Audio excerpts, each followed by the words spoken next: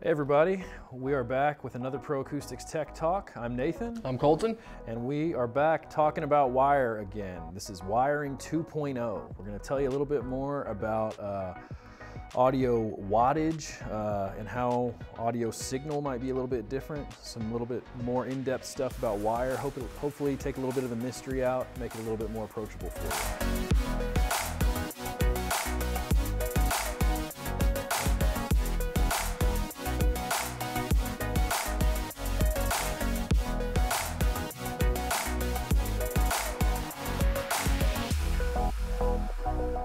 Alrighty, Nathan. So we're talking about wire again, wiring 2.0. So as you mentioned, we're gonna walk you through the differences between the wattage and line level signal, what it all means.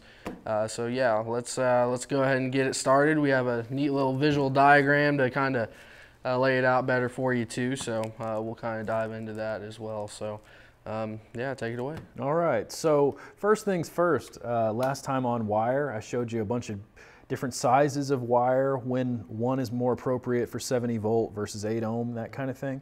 One thing I never showed you, the inside of the wire. Well, that's useful. So if you look here, this is 18 gauge wire, which once again, I told you that it has a little twist on it because it's actually two wires twisted over one another. I'm still not going to get too technical because I'm still not an electrical engineer, but that can help with noise reduction in things like electromagnetism. Ooh. Webster, where are you at? Yeah, exactly. But inside you've got two different leads inside this because this is two conductor wire. Most speaker wire is two conductor non-shielded wire. Most of the time you don't have shield and speaker wire coming from us. We'll talk about that with you if you need to talk to us about it a little further. But you got two leads. I've already stripped this back, some trusty wire strippers earlier. Basically, I would just strip these individual leads and make those connections at the speaker. Or if there was a speaker connector, like a speak-on connector, a 1/4 inch connector, I could solder these onto the 1/4 inch connector. I could twist them onto the speak-on connector in order to make the connection at my speaker. Most 70 volt mixer amplifiers are going to have either a Euroblock or Phoenix plug connector, or just screw terminals where these wires are going to end up. So this is obviously skinny wire, which is very useful for us in transitioning to our diagram here. Okay.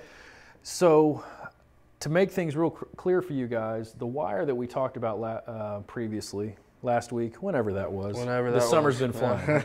The skinny wire we were talking about is what's going to go from basically the amplifier to the speaker.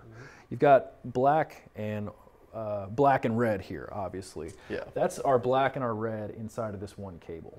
So this cable is not just one of these, it's actually both. These two conductors, as we call them, are inside of this one cable.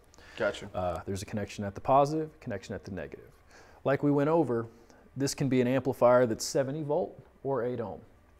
Regardless of which one, it's important to know which size wire do I need. Yeah. The reason being, if we run this skinny wire very long distances in low impedance, in 8 ohm, we're giving a very small pathway from the amplifier to go to the speaker.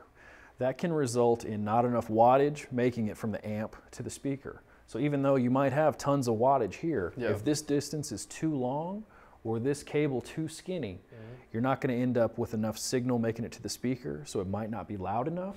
Or there's also a fancy term called dampening factor, which can mean that you might actually end up with less high frequencies at the speaker, so a worse sounding speaker. The way you can kind of think about this with too small of a wire, kind of like when you turn on your garden hose and somebody steps on it, not enough is making it to the end. Same concept. We've got not enough electrical contact there to let all the wattage make it to the speaker for it to do what it needs to. That makes sense. Yeah. So when we get a bigger wire, we got a bigger garden hose, more water's coming out. So using the right kind of cable can ensure that your amplifier does what it needs to and the speaker gets as much of that energy as possible and sounds as good as it can. But that's not the only place where cabling or wiring is involved in a system package. You also see we've got a microphone, a mixer, and an amplifier that one of our wonderful web team drew up for us. So the speaker wire that we mentioned previously is all just for this portion. which I would say is all carrying wattage. That's actually electrical signal coming from your amplifier to your speaker. That electrical signal actually physically causes your speaker to move. And when that speaker moves, it's creating disturbances in the air that you then hear. So that's one place where cabling and wiring is very important. Yep. But we also got to get the signal to the amplifier. Yep. Yep. Like I mentioned, we got two conductors here, positive and a negative. But we have a different kind of signal going from the mixer to the amplifier.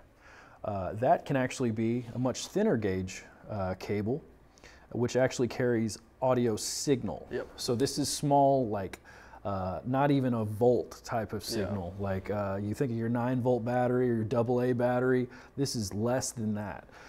And this is actually a microphone cable with a bare end on the other side, which is called a balanced cable. Gotcha. So it actually is a positive, a white cable, a negative, a black, and then a shield or a ground. So it's ground, and those three cables correspond to the three connectors on this microphone cable. Gotcha. This is the kind of cable, for instance, I would use to plug in a wired microphone into a 70-volt mixer amplifier. Okay. So this cable could go right here. Sometimes there's another end on this mic cable, sometimes not. That just depends on the kind of amplifier you're using, the kind of mixer you're using. Right. Yep. But the thing to take into mind here is that this mic cable is not carrying wattage. It's not carrying electrical signal. It's just music notes. Exactly, you know, that's it. Exactly. Traveling music notes through wire. So as a result, this cable can be much smaller. We might sell, these as a 22 gauge wire, a 24 gauge wire sometimes, or 20 gauge. That's fine. It doesn't need to be the thick 12 gauge stuff like we're doing on the big wires. Gotcha. Reason being, we're carrying audio signal, not electricity. Yep. So this same mic cable may also be used to come out of the output, out of the mixer, into the amplifier. Basically, microphone comes in, mixer ramps up the signal, lets you make any adjustments to the equalizer or anything like that you might need, then spits it out to drive it into the amplifier. Amplifier is our power station in this kind of application here. It ramps up the signal into wattage out of our speaker cable right into our speaker to deliver what you need. So important to note that speaker wire and microphone cable very different.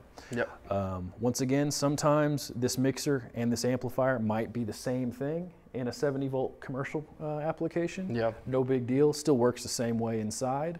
And it's still important to know that you have the right kind of cable going from your amp to your speaker. Absolutely, absolutely. So once again, if you have questions about what kind of cable is right for you, what kind of application you have going on, where we can help with any issues in your system signal chain, reach out to us. You can email me directly, Nathan@proacoustics.com. And I'm Coltin at proacoustics.com. That's Coltin with an I. Or give us a buzz on our 800 number, 888-256-4112, or that's sales@proacousticsusa.com, or check out the site, www.proacousticsusa.com. You can also check out our Amazon store, any of our system packages we have out there. Make sure and drop us a like, subscribe to us. Let's know there's more of you guys out there. Let us know what we can help with, any applications where you might need a hand, and don't be a stranger now.